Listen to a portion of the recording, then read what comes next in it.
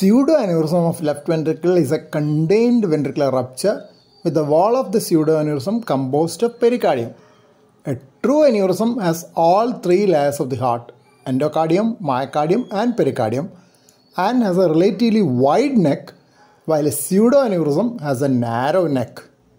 True aneurysm is usually a thinned and scarred region of the left ventricular myocardium which bulges out in systole, dyskinetic.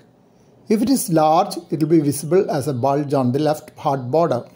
Pseudoaneurysm has a high chance of secondary rupture and needs urgent surgical intervention, while a true aneurysm is unlikely to do so.